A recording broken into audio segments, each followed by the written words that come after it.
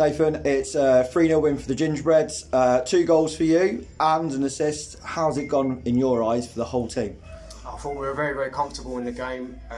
We were very, very dominant. I think that's probably one of the most dominant performances we've had this season. The scoreline shows. Should have been 4 had I not slipped for the penalty, but you know, we move on from that, and you know, it's a performance that was much needed. Well, we've had the performances, but it's a result that was much needed, and we've done that today.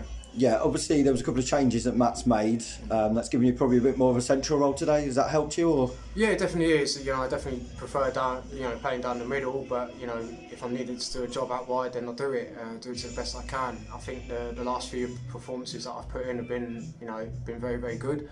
But having said that, that comes from the rest of the team as well. The team have been performing really well. Sometimes we've not got the results, but we've got the win today.